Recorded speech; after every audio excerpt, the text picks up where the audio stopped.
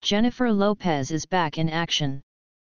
The Golden Globe nominee stars in the first full trailer for her new Netflix movie The Mother, shared exclusively with People.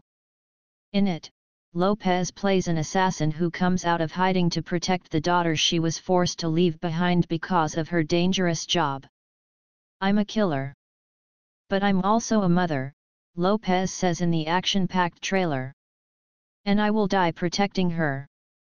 Director Niki Caro, who made Disney's live-action Mulan, tells People that The Mother is a rare combination of high-octane action and genuine emotion, and Lopez, 53, was up for the challenge. "The only thing that surprised me was that Jennifer hadn't been an action movie hero her entire career," she says of Lopez, who last showed off her action chops in the 2002 thriller Enough.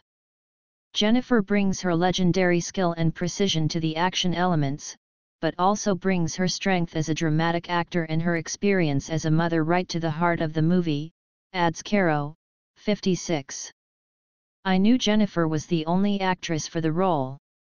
The movie's cast also includes Joseph Fiennes, Lucy Pease, Omari Hardwick, Paul Raci and Gael Garcia Bernal.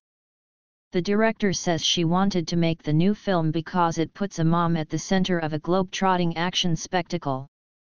A mom who is hardwired to protect her child, to be exact. Oftentimes mothers in movies are appendages to other, more interesting characters. This time the mother is front and center, and she is badass, says Caro. Having Jennifer Lopez in the role, at the height of her powers, is a gift to mothers and audiences everywhere. The Mother is on Netflix May 12 for Mother's Day weekend.